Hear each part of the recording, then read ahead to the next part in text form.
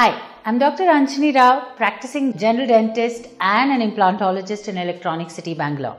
We run two state-of-the-art dental centers in the region of Electronic City. We've been doing this for the last 15 years. So typically the tooth would be cut. It can cut at 3 different layers. If the tip of the tooth is broken, fairly simple to treat.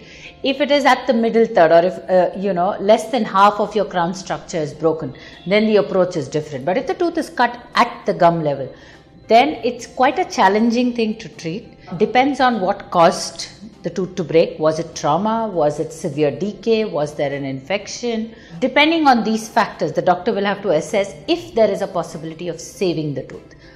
Very likely, if it's a healthy tooth, the root is intact, there is no other infection noted, then we can do a root canal. We can build up the tooth structure that is missing, and then a crown can be given. However, like I said, we need to approach this one case at a time, depending on the factors that have contributed to this problem.